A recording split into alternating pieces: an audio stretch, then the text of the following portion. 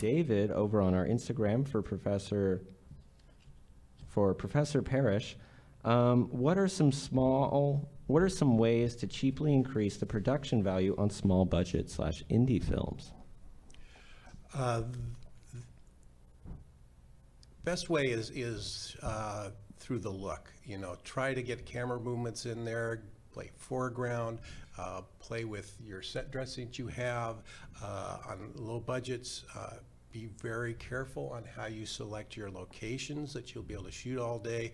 If you've got one location that you're going to be in, it's got a big window, you know, guess what, the sun moves, so that light's going to change through the day. So maybe, you know, have some shades on there or some blinds or something like that, or choose not to shoot that, or have it very specific times when you shoot that.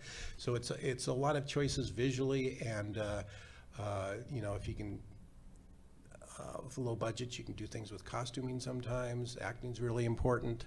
But visually, you know, I teach using a lot of foreground, get depth in the shots and movements like that. And those things usually don't cost a lot of money. And again, as I said before, time is money. So you don't have a lot of time.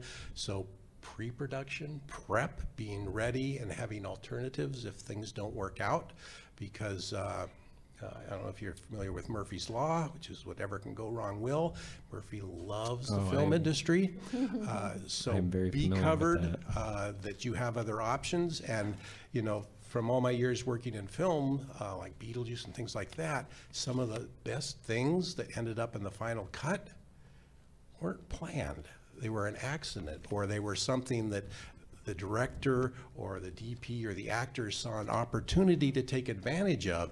They shot it and it worked, and it was a, you know, important parts of the film. So you have to be open. You can't be structured in the sense that you need to have this form of where you're going with the film, how it's going to put together. But if it doesn't work out or some other opportunity presents itself, grab it. So just know your set and everything that you're shooting beforehand, like the ins and out, what's going to be happening, and just be loose with it. Yeah, be loose with it. Try to anticipate what problems might arise and have a solution for them. And it's prep. Really understand your story. Story is the most important part.